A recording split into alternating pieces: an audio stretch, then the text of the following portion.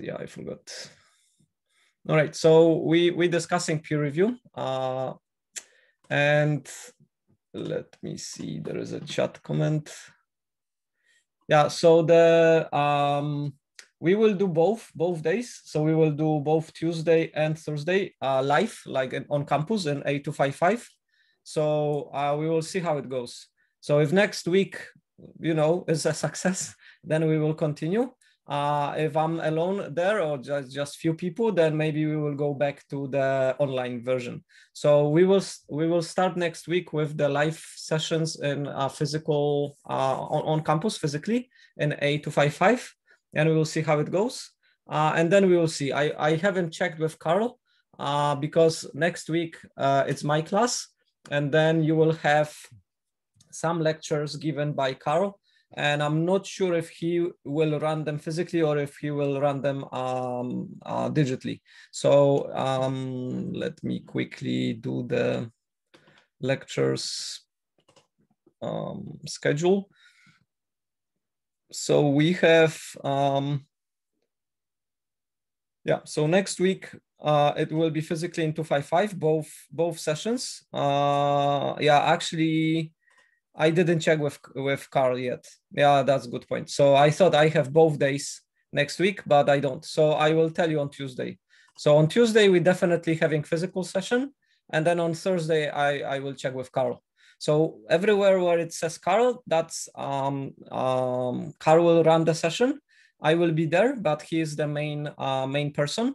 So it's a little bit up to him. I'm not sure if he can run it physically or not. He's working, so he has a full-time job. He's our graduate, so he graduated from our program before, and he's an excellent programmer and a really good lecturer as well. He gives kind of a good content, but I'm not sure if he can do it physically. So if he cannot, his sessions will be online, and then we can stick to my sessions being on campus. So yeah, good question. Thanks. I will double check that. Okay, so regarding the peer review, so the purpose of peer review is that you get feedback, right? So of course, that's the main point. But what does it mean? Well, it means that you get perspectives from multiple angles, right? So if I tell you that you did something well or something wrong, it's just one particular perspective. And I'm not representative of all the programmers and all the people who gonna read your code and follow, work with you or do things, such that I don't feel, authoritative enough to tell you that you're doing something's wrong or something's good. It's a little bit of a social phenomenon that we need to kind of explore, and we're doing it by discussing, and by doing the peer review, right?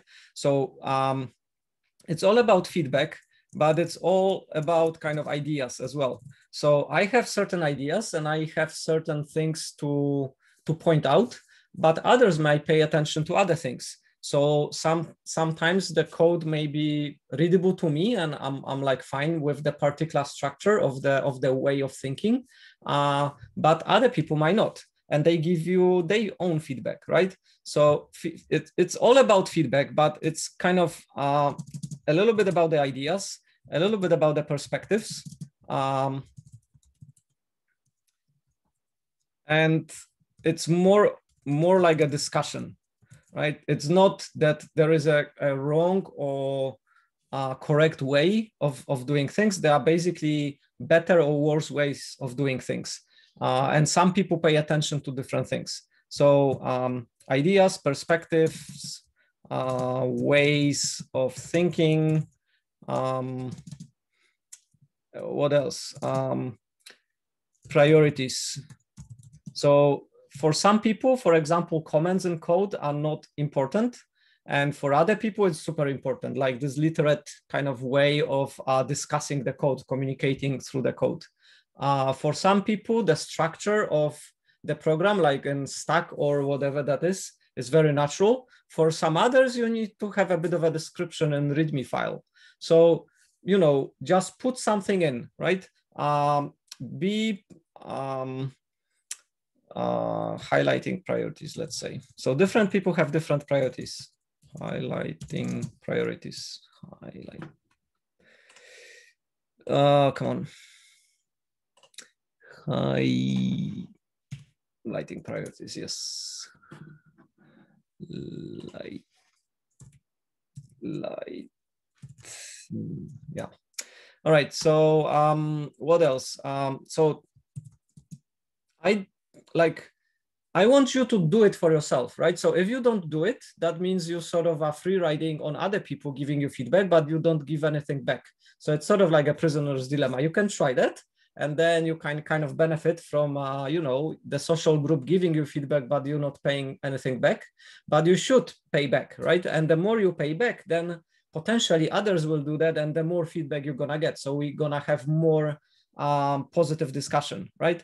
So the mechanics is like, you know, the more you put in, the more you're probably gonna get back. So put stuff in. So mechanics. So put as much in as you can. Then you hopefully will get back good value as well. B, like we want the feedback to be constructive, but don't fear that you can do something wrong, that you can point to things that you should not point to, right? So there are two sections which are free text. One is like what positive things are there and what negative things are there. Don't be afraid to put stuff in. You know, be constructive. Be gentle. Don't you know? Don't make kind of gentle. Don't use kind of a negative language or personal language. Kind of focus on code, or not necessarily code, but like on tech, right? Not on person. So it should be not personal. It should be about solving a solution or expressing yourself, but it should be about the tech. And then don't be afraid to put stuff in, because that's what you want. Like if you're reading some feedback about your own task, that's the thing that you want. You want somebody to show you what you know you didn't pay attention to and you could have, right? So there is no wrong and right. No real wrong or right, right? We are not here, you know, dogmatic religious leaders to say, yeah, you have to follow this particular thing. It's an evolving space. It's a way of us approaching particular problem domain. So, you know, it's all about thinking. And there is nothing wrong with one way of thinking or the other. Like one way of thinking might be less limiting, maybe more abstract, but then maybe it's a bit harder. Maybe it's a more wordy way of expressing something.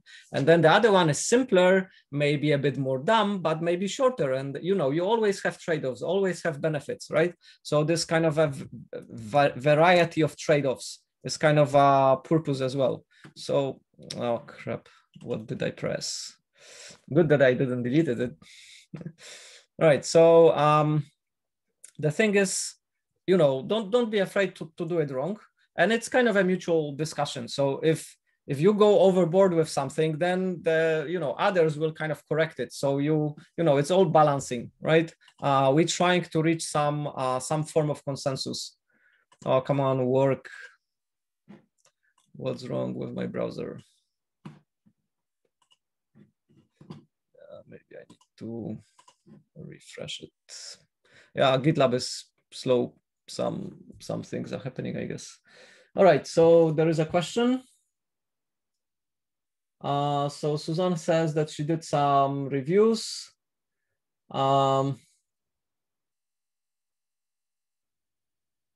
Okay, so she couldn't, I will test it. Yeah, thanks for the comment. So she tried to put some feedback in and she was not able to. So I will check in the system if there are some glitch. So the system, as Christopher was explaining to you, is kind of built by students. It's maintained by us a little bit, and some other master students. and it's not perfect. So there are some glitches. So every time you see some glitch, put it into my or his course issue tracker, and we will kind of follow up. So I will do that. So what I was at here, trade-offs, yeah. So various trade-offs, and again, you know, the focus is that it's always plural, right? So there are different plural things that I am not able to capture all of them. I have my own bias. I have my own, you know, particular way of looking at things. And then I'm not always right. There might be better ways of doing things. And then I will learn from you as well, right? So be open, right? So put as much as you can, be constructive, be gentle, focus on the tech, not person. There is no real wrong or right feedback. Just, you know, different priorities, for example, right? For some people, certain things are higher priority than for you, and they may say, oh yeah, you should do this. And you say, yeah, thanks, but maybe that was not on my priority list. But maybe it should, right? So it depends. We're not coding for ourselves. We're coding for either the customers, for the people who are using the software, or for other developers to communicate with them. So you're not kind of alone here. All right, so if you think of something, you can add it here as well on this wiki page, and I kind of encourage you to do the reviews. I don't remember when the reviews will shut down, but I will extend probably by a few days, such that you all can put some stuff in.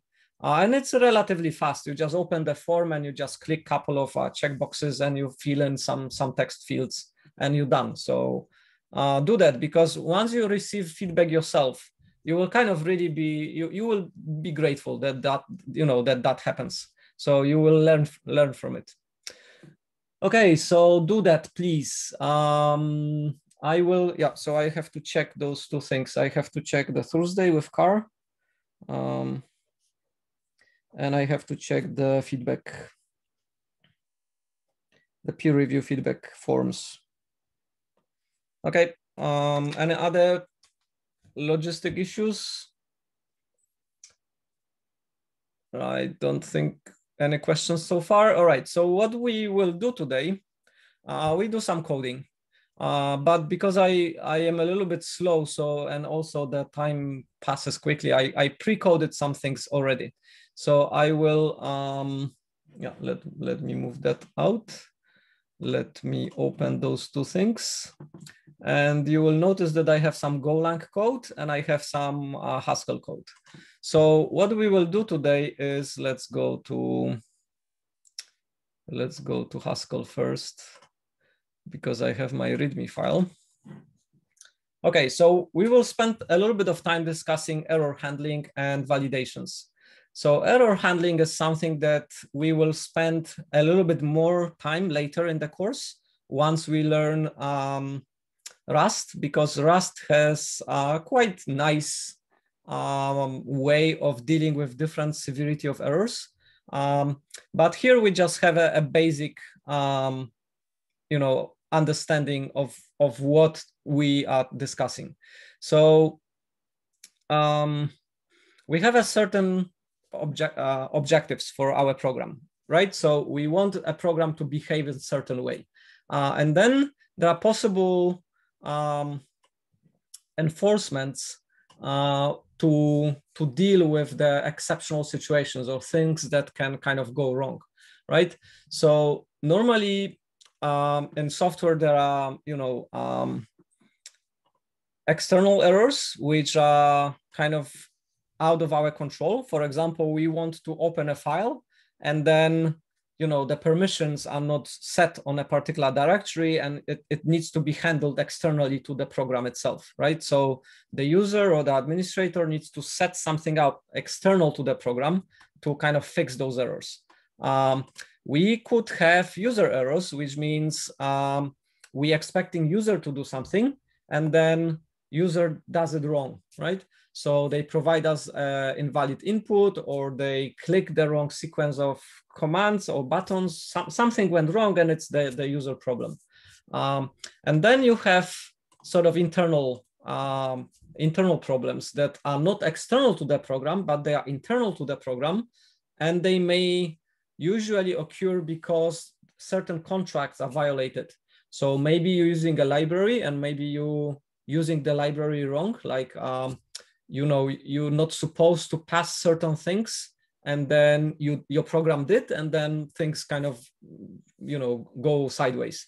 Or you have some bugs in your program, like one of your functions violates the contract of another function. So we always, when we program, we have certain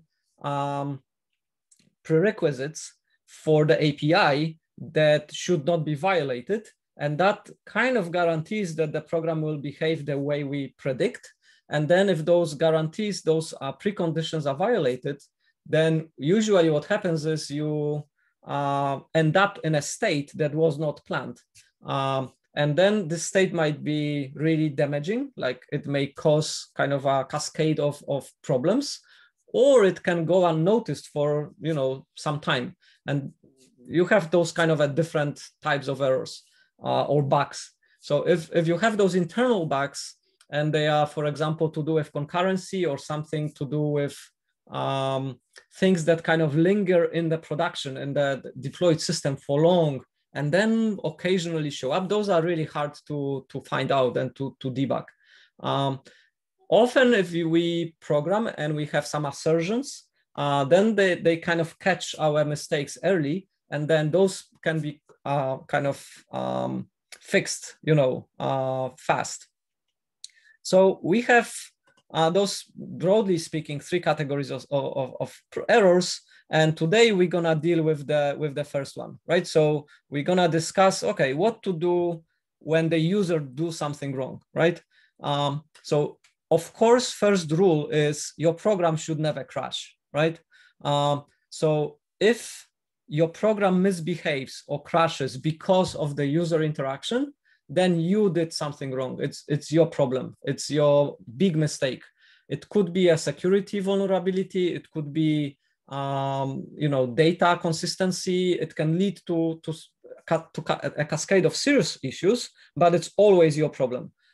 So your programs always should be robust enough such that user input or, you know, input to the program never really crashes the program or makes the program misbehave, right? You should kind of count that in. That should not be possible, that user errors kind of crash your program.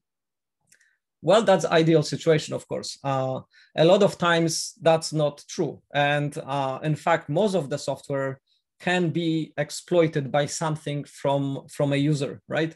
So for example, in the security course with Basil, they take software which generates random inputs. So for example, you can have, this technique is called fuzzing. So for example, you can take a fuzzing program that generates different, very obscure PDFs. And then you can test it on Adobe Suite and check when the Adobe Suite will crash given a particular PDF document, right? And then you can kind of exploit it. So you brute forcing kind of a random PDFs, you know, millions and millions of PDFs. You pushing it through some Adobe processor, which takes PDF as input, and you wait for when it crashes or when something happens, and then you exploit it, right? For whatever you want, like for crashing a system, for denial of service, for escalating permissions, whatever, right? That should never happen. Like, you know, a PDF should never crash a PDF processor. The PDF processor should say, yeah, you know, something is kind of wrong with my input and it should weed it out, but it's easier said than done. It's not as easy to do. Anyway, so we're focusing on the user errors, and we have basically three methods of dealing with it. So the simplest method is that we kind of need to detect that something is out of ordinary, and we need to, we don't care like what it is, we just detected it and we sort of ignore it. Like we incorporate it in our program in such a way that, you know, let's say we're asking a user for age, and then a user gives us string, which is not a number. We kind of ask the user for age again, right? We don't care. Like we don't tell the user what the problem was. we don't do anything with the problematic input. We just repeat and ask for a correct input again, right? So that's the simplest mechanism. Is we don't really care what was the source of the error, what was the error type, or what was really problematic. We just need to detect it, and then we just kind of ignore it and go on with our life or with the program. So if we need age from the user, we ask again, we do the pop-up again, right? Yeah, that's the simplest. Usually that's the easiest, but it has kind of a small problem that, you know, the user may not know what went wrong, right? So if that was a user input or, you know, problem with the input, and we just ask for it again, the user may give us the same thing again, and that's wrong, right? We're asking for a date, and the user gave it in the wrong, like, American order, year, day, month, or something, I don't know. Then we ask again, and again, it's in the wrong format, right? So maybe we need to do the second way, right? So the second way is we check what is the error, but if we have a sequence of instructions, we don't care about subsequent errors if the first one prevents the processing, right? So we're asking a user for a date, and the date is in a wrong format, and it's in the wrong range, right? So once we detected that it's in the wrong format, we don't care that it's in the wrong range as well. We just say, look, the format needs to be this. And then the user fixes that. But then the second problem is that the date is not in the right range, right? So we don't care about multiple errors. We just care about the first one, which stops our processing. So that's the second model. Golang uses the second model. And in Haskell, you can do either of those models. So because Golang is using the second one, we will kind of compare how to do it in Golang and how to do it in Haskell using the second model, right? And then you have the third model, which is we want to validate all the errors and then be able to communicate to the user that, you know, multiple things are wrong, right? So for example, we have some JSON form from the web page, and then we're asking a user for, I don't know, name and age and email address. Then if they gave us the name, which is wrong, and the age, which is out of range, and the email address, which doesn't look like an email address, then we give them all three errors. We say, you know, your data has all those errors, fix all of them, and then maybe it will work, right? With the B model, we're saying, well, the first thing is wrong, right? So then we have two auxiliary mechanisms.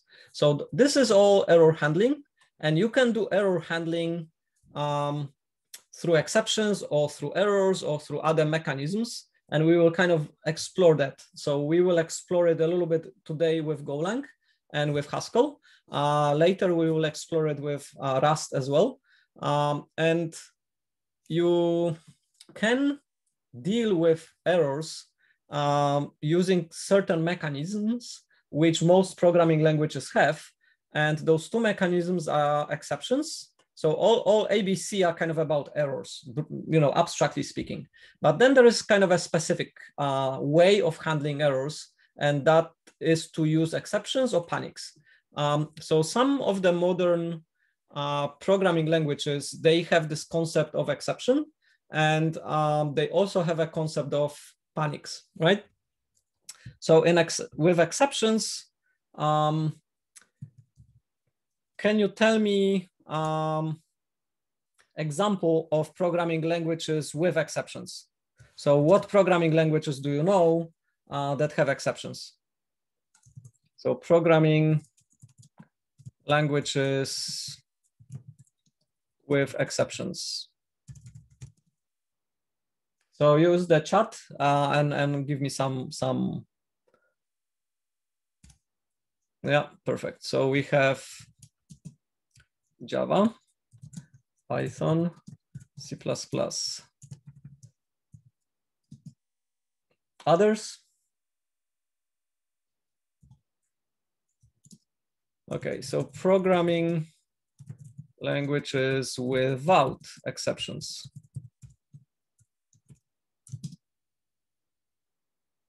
So what programming languages don't have exceptions?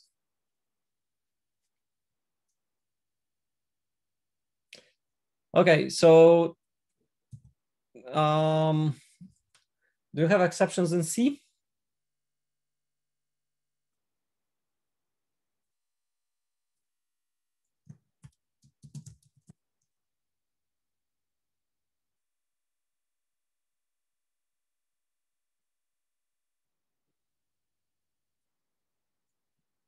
Not really, right? Your program will crash if you do something really wrong, but you don't really have exceptions. And then another language which doesn't have exceptions is Go, right? Go doesn't really have exceptions neither. Those are kind of two programming languages that don't have exceptions. Most languages have exceptions, including Haskell. Haskell has exceptions, and interestingly enough, it's a library thing. It's not kind of a language construct. It's a, if you want exceptions, you can just, say import library, which has exceptions, and then I can have exceptions. I can throw and I can catch. But, it's not the language feature in itself, which is very interesting if you think about it. Another interesting thing is Java has two types of exceptions. They have checked exceptions and runtime exceptions, right? So runtime exceptions are kind of like panics. If you don't do anything with them, they will crash your program, but you don't have to do anything with them. The checked exceptions, you have to be checking them, right? So you have to control of who throws what, and if you call it, you have to be kind of controlling what happens with those exceptions. So there is a lot of extra code that goes in, and most people don't do that, right? So most people will kind of go with runtime exceptions, and they sort of use them sort of like panics, right?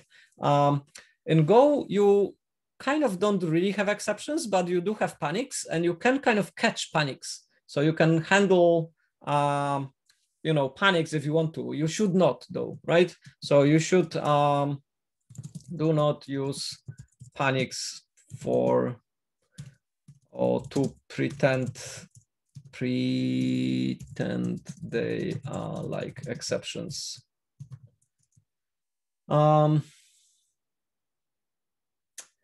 So why Go doesn't have exceptions? The designers of the language, they thought it's harmful to have exceptions. That exceptions are not a mechanism that really makes the software quality better. It's something that makes the software quality worse. Okay, so if it is, you may think of it that as a bit controversial. So let's see. Did I close all the things? Yeah, I don't need that. That was Christopher course. All right, so let's go and ask Wikipedia. Wikipedia, we asking for error handling, exception handling, maybe. Exception handling, yes. So if you kind of go to criticism, you will see that exceptions from about 1980s.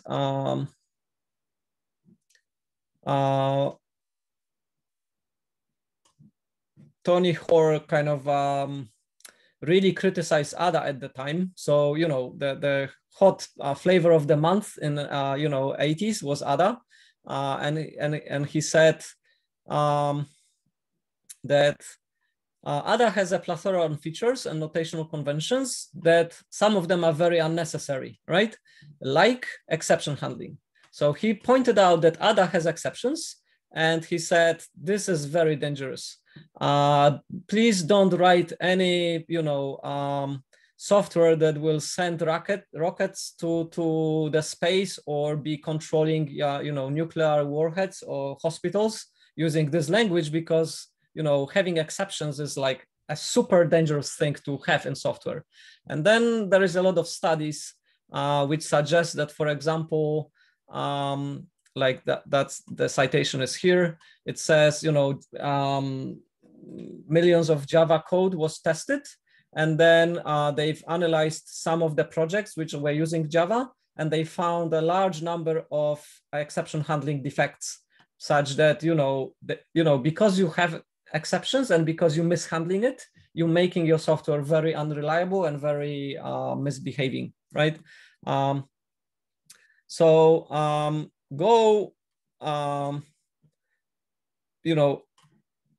Go initially didn't have this recovery thing, right?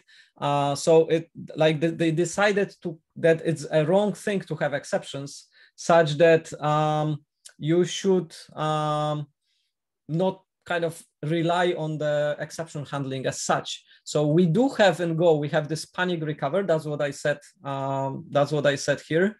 That in Go you have panics, but you should not use panics to pretend that they are exceptions. You should really use them as panics and don't kind of, use it for that. Exactly. So, in Go, when you have unrecoverable error, you should panic and you should not catch it, right? So you should not use recover. You could, but you should not. So your software should be designed in such a way that all recoverable things are done through errors and all unrecoverable things are done through panics. And that's basically what Rust will tell you later as well. So we will go into Rust later and we will sort of discuss it, but it's kind of the same. So languages with panics. So yeah, with panics. So, Java, but kind of runtime exceptions. They are not really panics, but they are kind of like panics. Then you have Go, and then you have Rust, and potentially others, right? So there are some languages which have panics. And I mean, this is like an explicit way of panicking, of crashing the program, because you have implicit panics in all programming languages, right? So all programming languages, if something goes so bad that it's unrecoverable, the program will crash, right? It's just that you don't have this sort of a panic semantics. It is built into a runtime system. So implicit. So with implicit panics, yeah, Java, Go, Rust, and so on. And you have Haskell as well. So you can panic in Haskell. Okay, so those two, we will spend a little bit more time later on. We are today focusing on B. So we're saying, okay, we will handle errors. We will handle user input through validation, and we'll propagate errors with that mechanism, okay? And to achieve that, so we're focusing on B, focusing on user errors. And for that, we're doing a very simple, primitive, like trivial model where we have a student. The student will have name, surname, and age. And we have some constraints on what those can be. So we say that the name has to start with a capital letter. It cannot have digits inside. It has to have at least 2 characters. And then surname is the same as name, but we make a restriction of 4 characters instead of just 2, right? So there are small difference. And then age needs to be a natural number between 18 and 130, right? So we don't expect from a user any other number that a natural number between 18 and 130. So we have like 5 conditions, and we have kind of 3 fields that we need to validate. And we want the program. So if I go to my students program in Go, the program looks like this. So you start it, and then you have some commands. One command is end, which ends the program, right? So, okay, that works. Another command is new, and new expects parameters which allow you to create a student. And then if I call it without any parameters, it should tell me what is an error, right? And the error says you should provide 3 arguments: name, surname, and age, right? Okay, so let's try again. So if I say A, somebody called A, surname A, 0, 0, SH, then it has 3 arguments, but it will not create a student, right? So it says, okay, invalid name. You see, we're doing model B, which says, okay, name is invalid, but so is surname and so is an age, right? But we only get information about the first error, and the first error is about the name. All right, let's fix that. So let's say new invalid name. It doesn't say what it should be. Well, maybe I should provide a more meaningful error messages here. But I know from the spec that it has to start with the capital letter, right? And then it has to be at least 2 characters. Okay, so if we try that, it will say, yeah, name is now fine. Surname is wrong. Okay, so let's do right name, right surname, and wrong age. It says age should be between 18 and 130, right? So far so good. So if I say new Joe Biden, I don't know how old is he, 65, I will have a new student, and then I have another command, which is list, and I can list all the students. Listing all the students lists me all my failed attempts, which is wrong, that's a bug, and lists me a student that fulfilled their criteria. So that works, okay? So let's go to the Go and let's fix the bug first. So if I have an error new student, I should not add it to the database, right? So here I have a bug which says, even if I have an error, I'm still adding the student to the database. I should not, right? So I will say else add the new student to the database. All right, so by fixing this bug, let's redo it. So go build students. Again, I will say new whatever, and then I will have some new mistakes. So whatever, age is wrong. So I have 2 wrong attempts and 1 correct, and I listed, and I have just him, right? So that's great. So that works. If I add a new Alice, I don't know, something, and she's 21, and I list it, it works, right? I have my listing of the students and it works. So then I have exactly the same implementation in Rust. So if I say, not in Rust, in Haskell. I don't have it in Rust yet. In Rust, you will do it. So I have it in Haskell. So let's kind of clear it such that I don't have text. All right, and then if I say new, the same thing, it works. And if I say new something that has a wrong age, it says, yeah, age has to be between 18 and so on. And if I do list, it kind of works the same. You will notice that the formatting of the student is slightly different. I am using the default of the language, right? So I didn't implement it how a student needs to be formatted. It's done by the language itself. So let's have a look at the implementation. So let's start with Golang. We have some imports. Yeah, we have to have some imports. We're defining a student. So our student is name, surname, and age. And it's this kind of a struct. And that's the most natural way to model the domain, right? So we have some sort of a data with some fields. And in Golang, that's the de facto way of doing it. You have to think if this struct is only used within this package, or whether you want to export it. So you will use the capital letters or small letters, depending whether you want to be exporting it or not. So I'm kind of, I am exporting the type. You see, I am exporting a student, but I'm not exporting the fields because I don't want whoever is using my module to be messing up with the internals of that struct. But I want them to see that there is a student type such that they can do something with it, right? But they should not see the fields. So I hidden the fields such that they don't have access to the individual fields outside my package. Usually that's a good strategy because you don't want, like, for example, once I validated the name, I don't want anybody else from outside to be messing up with my name and putting it unvalidated string, right? So I don't have a student which has illegal name or surname or age inside, right? So to do that, I have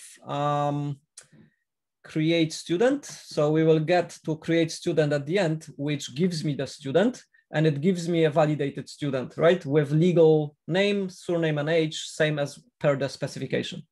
Okay, so then the second thing I have is a student DB, which is an interface to my database such that I can read and write into the storage, into this student storage. And in Golang, I need to initialize it. So I have to have some sort of mechanism to initialize it. And then I have, because we only have two functions, we have new, which creates a new student, and we have list, which lists the students. I only need two functions, right? I need add, I could call it new student, or should call this command add maybe for consistency. And then I have get lists all students, which gives me all the students currently in the storage, right? And it is an interface because I want to be abstract enough such that I can call those things on top of whatever backend I have.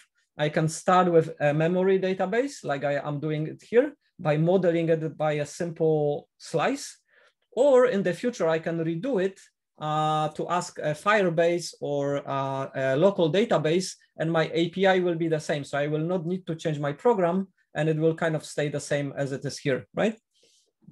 So for the purpose of this exercise, I don't need persistence. So I'm doing, I'm doing a very simple model with modeling the data as a slice, right?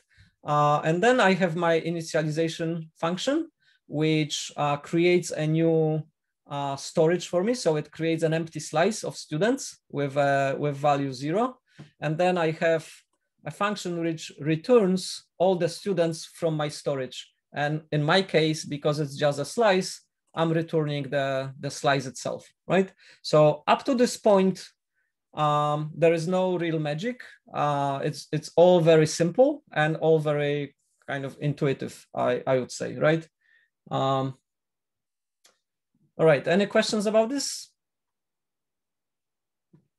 Okay, so let's compare this sequence to Haskell now, right? So we kind of, what we achieved here, we've modeled our data structures, we've modeled our storage, and we've implemented the behavior of the storage within our domain, right? We haven't touched the validations yet. Yeah, so we have those because we can add a student, we can retrieve all the students, we store them, and we have the types, right? So how does that look in Haskell? In Haskell, it looks very similar. So I have, as I told you last time, I will not use, so here I'm using string for name and surname and int for an age, right? In Haskell, because I don't pay any performance penalty and I want my methods to be more descriptive, I am not using primitive types, which are strings. I'm using kind of a more elaborate ones. So I kind of remapped aliases to string, to name, surname, and then alias to int as an age. And then I have basically the same as I have with Golang, that I have some sort of a record which has name, surname, and age, and of appropriate types, right? And because those types are just aliases, then you know, it kind of doesn't matter. It's just kind of a convenience and self-documenting feature, right? However, I have here deriving. I don't have it in here, right? So one thing to notice is that with Haskell, I specify and I control what does it mean to compare two students and what does it mean to print a student, right? I'm using equality and I'm using show to derive the default implementations of how students are compared. Like if I'm comparing one student instance with another, the default equality comparison will compare the fields. And if all the fields are the same, it will say, yeah, this student and this student are the same, right? And show, basically, you kind of seen it here. The behavior of show is like this, right? In Golang, I kind of don't have it explicitly. I don't have it explicitly here, but there is a built-in equality between the students, and there is a built-in printing of the struct as text, which you've seen here, right? So the default behavior is already in Golang as well, but I'm not choosing it to have it. It's kind of there always, right? If in Haskell, if I choose not to, if I don't say this, then I cannot compare students because they are not comparable, and I cannot show them because they're not showable, they are not printable, right? I can delete this line and prevent two students to be compared. I cannot say, is this student equal to this one? The compiler will say, you cannot compare students. I cannot prevent that in Golang, right? So here you already see it's a little bit more powerful because first of all, I control what I want. And second of all, I can prevent this to be the case, whereas here I can't. Okay, but you know, no big deal. I mean, you can modify the way students are compared, and by adding extra functions, and you can modify how the toString works on students by kind of implementing student as a kind of a stringified stringer kind of instance, such that it prints itself slightly differently than this, right? So you do have some control, but here it's a little bit more powerful. All right, so then I have this database type, and I have my database type in Haskell as well. And you know, it is more trivial in Haskell because I just say, yeah, I just have a list of students. And here I have to have this extra struct, and I have to have this extra init, right? So those I don't know, 6 lines of code are kind of one line in Haskell like this. I achieve exactly the same behavior. I have an abstract type, which I can do things with. And I kind of have it by default initialized because you cannot have uninitialized nil things in Haskell, whereas you can in Golang, such that I need to call this make here, right? Again, no big deal. And then I have add student method, which adds a new student to the database, right? So add student in the in Golang is here, and I am appending a new student to my slice. So I'm kind of in Golang we attach stuff at the end, right? Because that's how append works, and that's how Golang works. That's more efficient way of doing this. And in Haskell, we prepend the new student at the top of our list because that's how Haskell works, and that's what's simpler, right? And again, those, you know, this line of code is basically this, right? Because I have a concatenation operator and it kind of does the same as append. No problem. I don't need a listing, right? So in here, I have the get all students method, which extracts all the students for me from the storage. But here, because this type is an alias to this type, I don't need to have this method at all because it is basically the same thing, right? So I don't have list of students because if I have instance of this I basically have an instance of the list already, right? So I don't need it. If I modify the student DB to be a real database, I would have to have kind of a handle to the database and have this get all students with the handle. But because I'm doing it in memory, I don't need it. All right, so that's good so far. So let's have a look at the validation code. So in Golang, we validate the name, and then we say, okay, given a particular name, which is a string. So remember here, every time I'm saying new, I'm providing string 1, string 2, and string 3, right? I will create a student from 3 strings, and I have to make sure that those strings are correct. So my validation always works on strings and then produces the particular type that it needs to be. So in the case of name and surname, it's a string, but in the context of age, it is kind of an integer, right? It's a number or age. Okay, so here we compare, like, let's have a look at the spec. So what was the spec? So what should the name be? So the name must start with the capital letter, cannot contain digits, and should have at least 2 characters, right? So I have, so I'm validating the name and I'm saying, is the first character the same as the capital of that character? So is the first character capitalized? And if it isn't, or if the length is less than 2, or I should also have the condition that prevents the digits, right?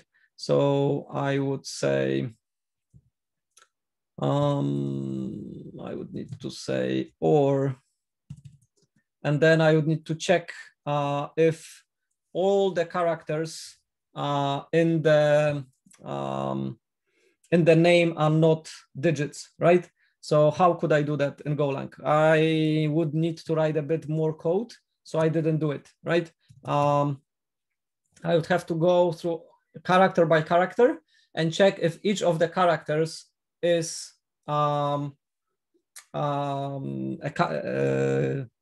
non-digit, right? Or is a proper alphanumerical character, right? So here, add extra 3 lines of code, 3 to 4 lines, maybe, for a for loop with going over all the characters, right? So this code will be a little bit bigger because I need those 3 to 4 extra lines. And then if there is an error, if the condition doesn't match, I'm kind of saying, you know, invalid name. I'm not saying what it is. Maybe I should say, for example, expected first cup, minimum 2 characters, and you know, and so on. But I didn't do it. It's in the spec. Usually I should do it here. All right, so then with the surname is the same as with the name, but the length must be 4. And again, I'm not checking for those digits because it's a bit cumbersome. So I didn't do it, I was too lazy. And then with the age, I'm doing conversion from a string to an age, and then I'm catching an error if that conversion didn't work. And if that error, I mean, if I've got a non-empty error, I'm returning it. And I'm returning kind of -1 as value, right? So I'm returning the age and the error, but if there was an error, the age doesn't matter because the error matters. And then if the age is between, is not between 18 and 130, I say it should be between 18 and 130. And then I'm returning nil error if I pass the validation, and the new age if it is correct, right? So in Haskell, it looks exactly the same again. So let's have a look. So I am modeling because I don't care about multiple errors. I only care about 1 error. I'm modeling the error situation by the left side of either. And then I should not return a string. I should return a name. But that's a small glitch. So then if I pass an empty thing to validate name, I say, okay, I got an empty name, so you can't have the name. And then, so that's an error left. And then if I'm passing it if I'm passing it a proper name, I'm checking if the first character, so the first character is T. I'm checking if it is uppercase. And then I'm checking if the length is bigger than 1, because 2 is a legal name, but anything less than 2 is not. And I'm not also checking for the digits, right? So we have one condition which neither Golang or Haskell check, and it is kind of like the check is the check is this one line, and then for surname is the same. I'm checking for let's double check. So here I'm checking for error, so less than 4. And here I'm checking for positive things. So I'm asking, is it more than 3, right? And the same thing. So if everything is correct, I'm returning right without an error. And if something is wrong, I'm returning left, which is an error. So if you compare those 3 validation sequences with those 3 validation sequences, they are almost identical. They, Haskell is a little bit more compact, maybe slightly more concise, because I usually just can squeeze things in 1 or 2 lines, all the tests, but no big deal. I mean, they are comparable, right? So there is no huge difference between this code and this code. All right, so then I need a command processor. So I need a processor which will take those commands, and if it recognizes it, it will do some things. And then if it doesn't recognize, it needs to recompile. So let me clear that. So I will tell you, I will show you one extra thing. So let's clear that and let's call it. All right, so one extra thing is that if I type some rubbish in both, I expect the processor to say that it doesn't recognize the command, right? So I'm kind of I'm recognizing that that's an unrecognized command. But if I press just enter, I want the behavior like, okay, I can keep pressing enter and nothing happens, right? And then if I do some rubbish, I have unknown command.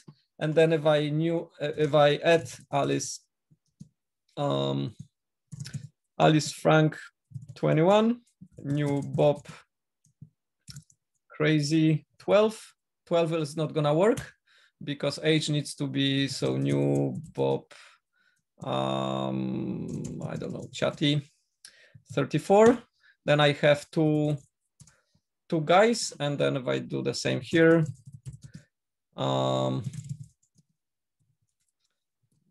Bob chatty 34 list, then I have two guys here, right? So the behavior is exactly the same. The printing is slightly different. As I said, I'm using the default printing behavior of the language, and then handling of the errors, you're gonna catch the first error, right?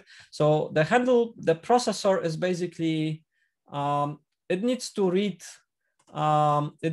line by line, split the input line into words, and then depending what the first word was, do something. So if the first word is an empty line, if nothing happens, then I kind of quit, right?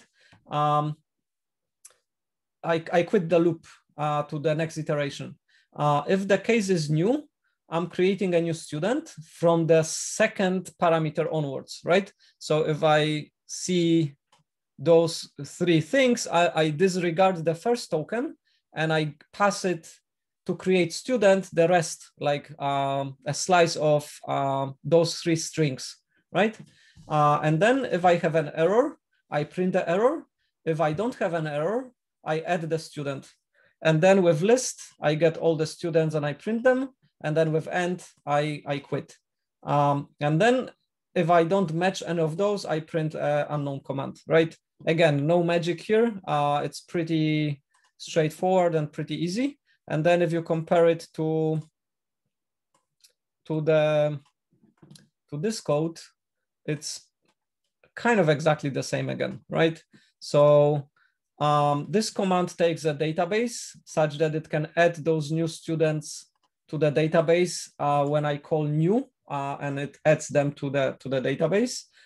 It's the same here. So I have kind of this command accepts database, but there is a small difference, right? So this code is impure because it modifies the student database and it mutates what it is, right?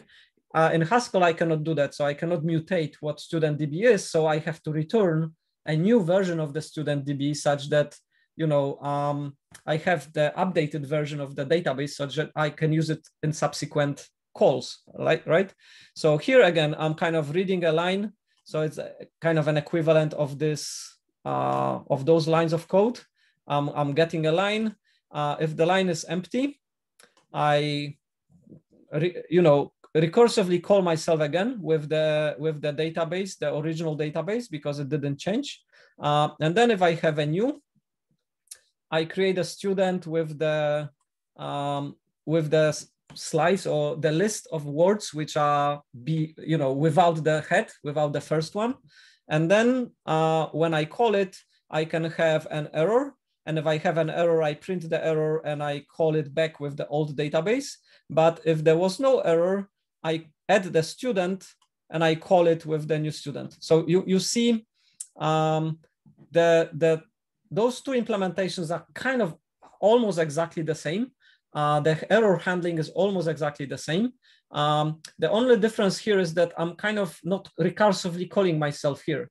And the reason is that in Go, if you go to Go and go to main,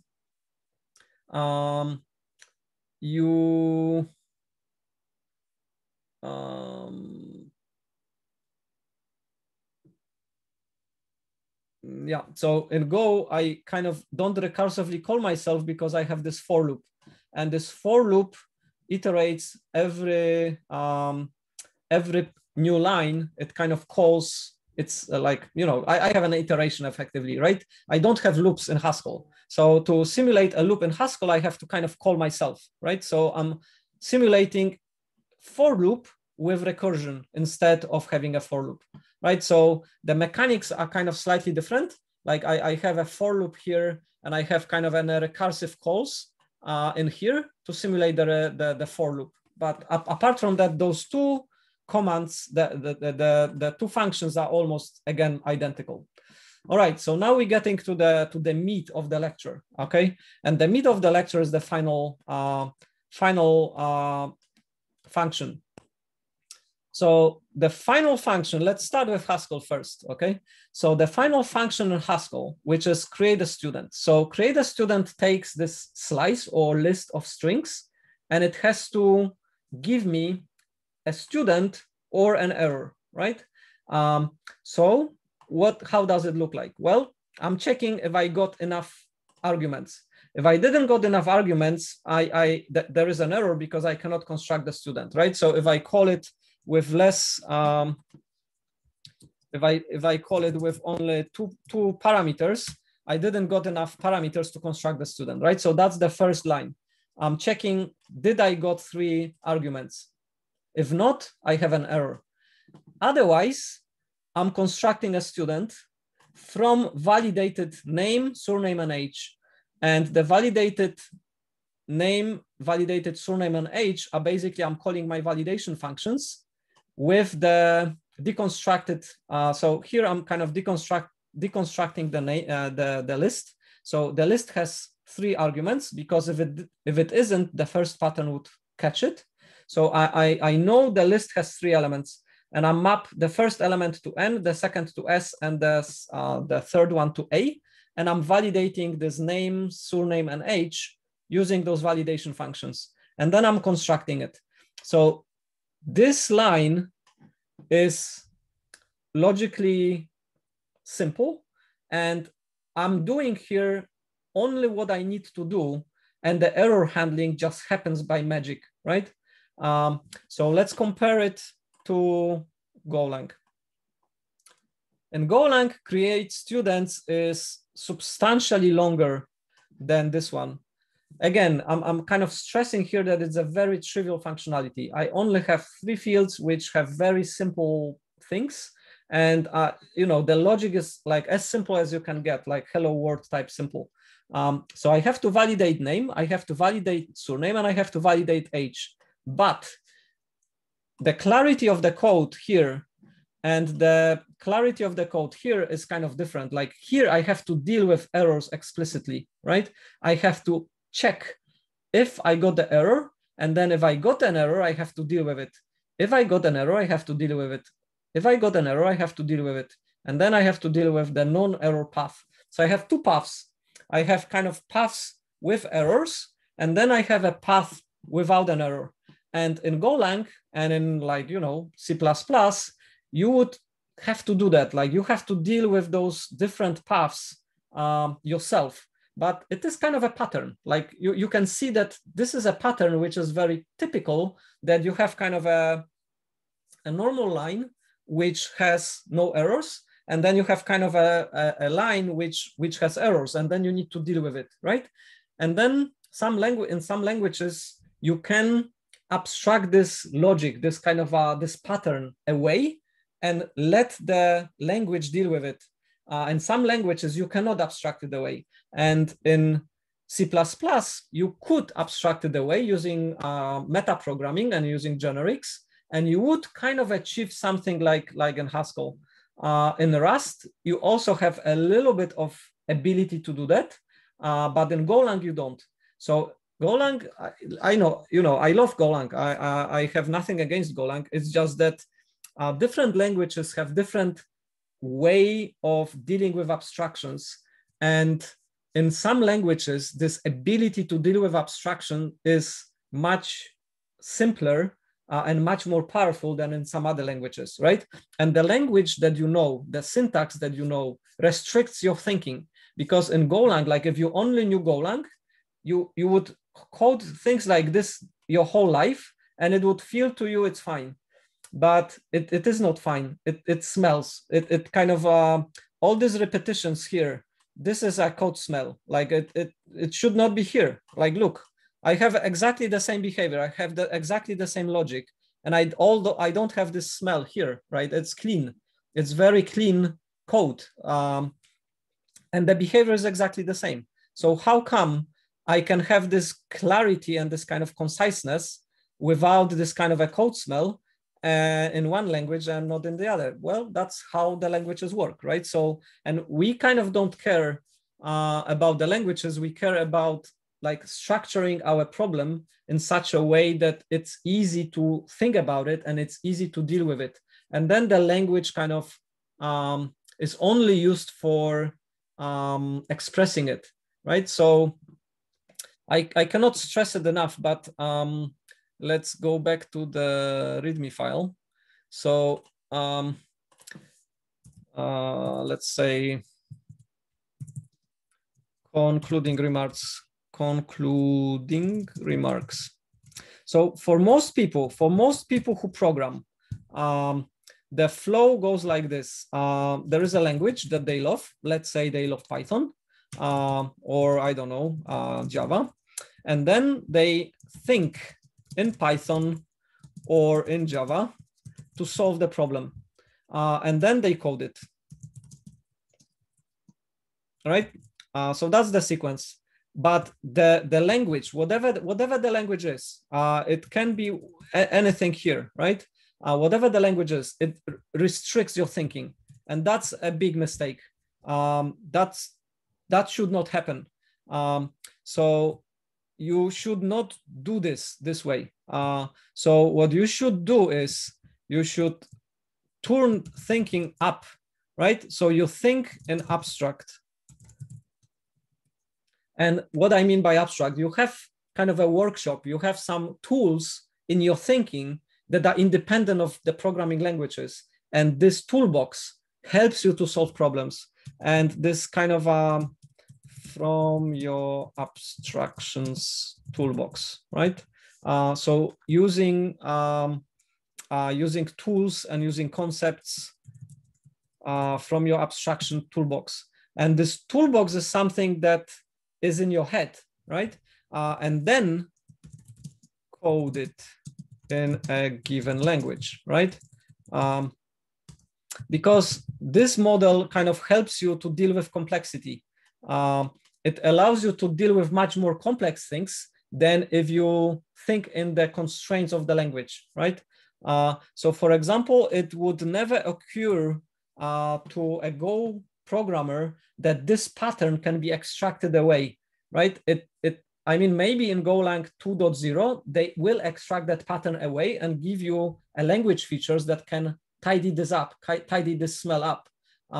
But there is much more powerful way of thinking about it if you think about it in terms of applicative validation, right? And this applicative validation is exactly what we did here.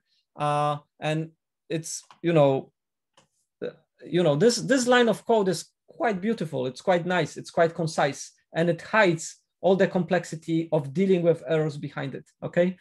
And the most important thing is, if we go back to the spec, so let's go back to the spec and say now, okay, dealing with one error is fine, but what if I say new, and I have a name problem, I have a surname problem, and I have an age problem. If I press enter, I want all three problems.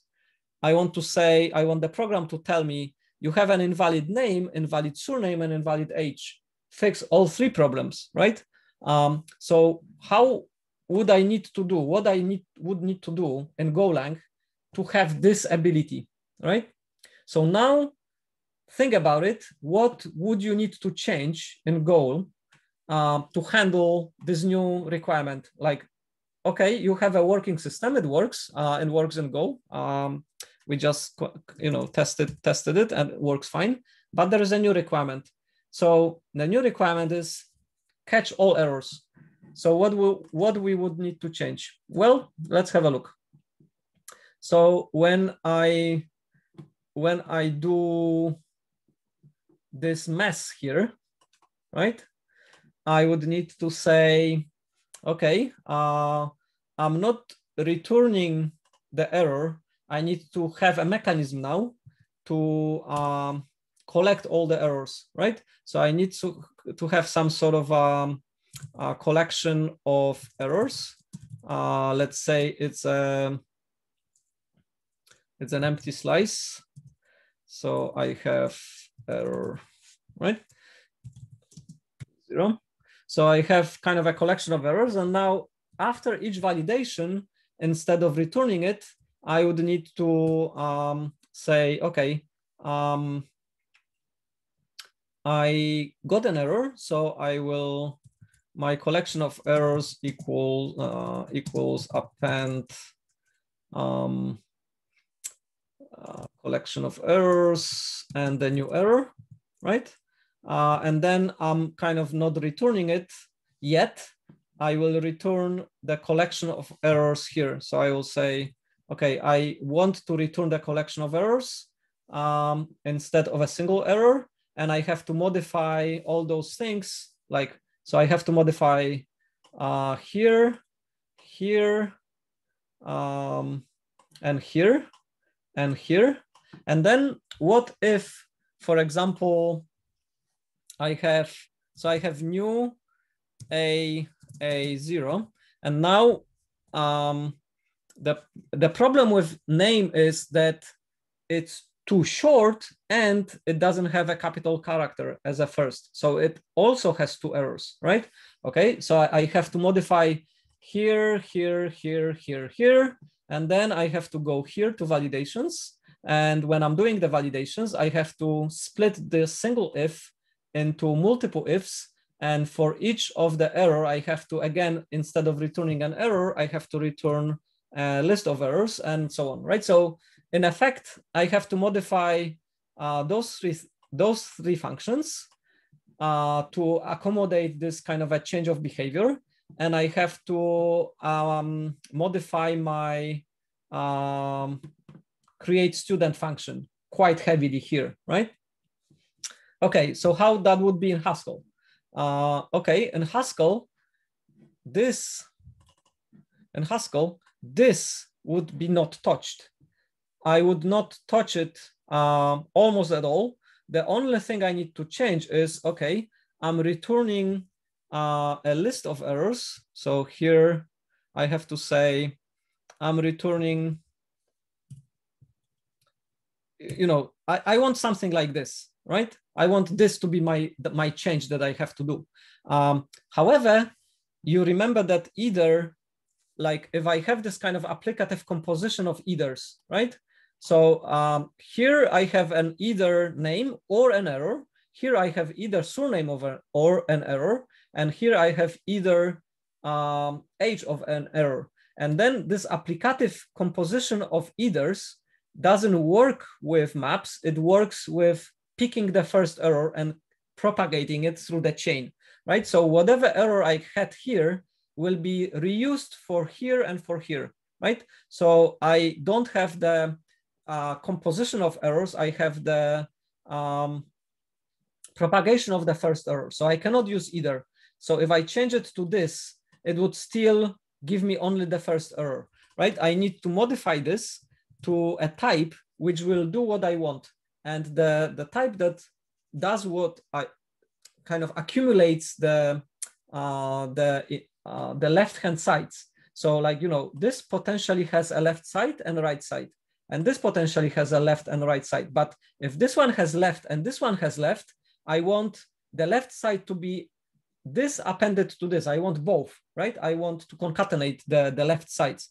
And there is a type which is called validation, which does exactly the same. So it kind of works almost like either, but the behavior of accumulation of left sides has a slightly different semantics. So instead of having just the first value being propagated through the chain, it appends all the left sides together, right? So I need to import. So I need to import data validation. And then this will work. And because now I'm using validation for name, surname, and age, I have to modify. So that's the only change I need to do in this code. And then in here, I have to change my behavior. So instead of using either, I have to say validation. And then I say, okay, I have a collection of errors instead of just one. And I can say validation string or name. And here I have surname. And here I have age. Yeah. So, all right. So now I can, oh, come on. I have did all the modifications that I need. I need to change because validation, if you Google it, so let's say Google data validation.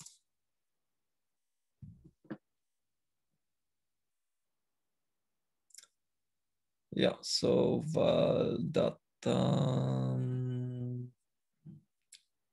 where is it? Data validation. So I have failure and success instead of left and right, right? So I have a slightly different vocabulary to, where is the other window? Here.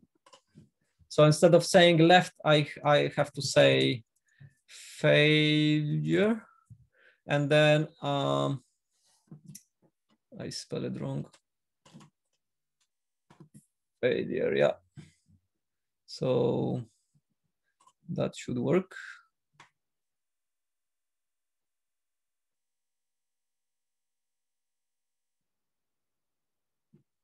Oh yeah, so failure expects me to give it a a list of errors. And then if the thing is correct, I'm returning success. And then if I had, again, I can return a list of successes. No, success is just a name. And then in else close, I have failure, which returns this. So you get kind of the point. I do need to modify the code as well. I mean, I need to modify those three functions. And because I want to catch like, okay, different, like if I couldn't, like for these ones, like if it's too short, there is a different error. And if it's not capital, that's a different error. So I can return, for failures, I can return multiple things, right? And then once you do this change here, then this code is almost not changed, right? So yes, I have failure here. And then fail, yeah. Right. So then it will work, and because I'm printing the errors, so every time I have the validation error for create a new student, so if I get the left side, I'm kind of printing it. Haskell will kind of print the list as well, and Golang will print the list too. So if you collected it into a slice and try to print the slice, it will sort of print it in a reasonable way as well. All right, so that's Yoav is asking if you could use recursion in Golang implementation for this scanner. You couldn't, because you have to maintain the state of this scanning here, right? So you need to loop through the scanner scan function such that you get the new line, right? So that is a kind of a bit of a catch. You could if you pass the scanner to the command, but it would complicate the code, right? So yes, you could turn this code into recursion, but you would have to pass to the exact command also the scanner, such that it kind of knows what the current scan is. And it would make the code it would make the code more ugly, right? So the use of for loops in Golang is more idiomatic, and it's a little bit easier and nicer than using recursion in Haskell. All right, so I will put the code into the repository such that you can play with it. I will modify I will finish modifying this code to be dealing with case C, but I will not change the Golang code to case C because it's too much typing, right? I would need to do too much work to do that. So I will leave it with case B, but you have an idea of how this could be turned into case C, right? And we're gonna redo it again in Rust. So in a couple of weeks, once you know Rust, we're gonna redo exactly the same thing in Rust, and then again compare what are the advantages. So Rust is kind of in the middle. So Rust is not as powerful and as Haskell, but it's more powerful than Go. And this code in Rust looks a bit nicer. Then we can kind of come back to this discussion a little bit.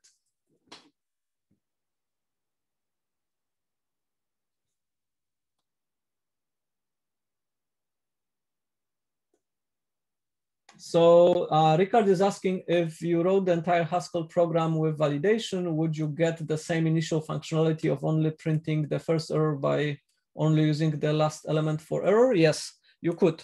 So you could you could basically write case C and only use one of the head of your list, right? I don't actually remember if validation appends them on the right-hand side or left-hand side. I think it appends it from the, so the last errors, like the last error will be on top. So Ricard is right. If I want to print the first error, I would use basically the last element. I'm gonna test it, but in which order the appends happens, like if we're doing this applicative composition here. But yes, you're right. You basically it's more powerful to just use validation. And then if you only want the first error, you can just use one from the list, right? Yeah, you're right. Okay, so we will finish here and we will start talking a little bit on Rust on Tuesday next week. But if I manage to record, there is a new assignment coming up. So the new assignment is about a small programming language that we will do. And I need to introduce a little bit extra things. And if I manage to record the lecture before next Tuesday, I will post it and it will be in a form of recording. And then we will jump straight into Rust. But if I don't manage to record it on the weekend, then we will spend Tuesday talking a little bit about that in using Haskell. So we have one more topic in Haskell to wrap up. And it is about like how to write this kind of a small interpreter. We've done the calculator, but I need to extend the calculator a little bit more such that we can do this small exercise for assignment 2.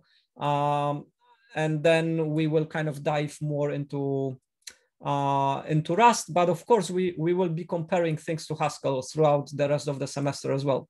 So we're not completely dropping Haskell, but you will have an extra thing now to think about, which is Rust syntax, right? So yeah. Okay, thank you very much. If you have any questions, then post it on the issue tracker. And I will see you guys physically Tuesday on campus. Yeah, bye-bye.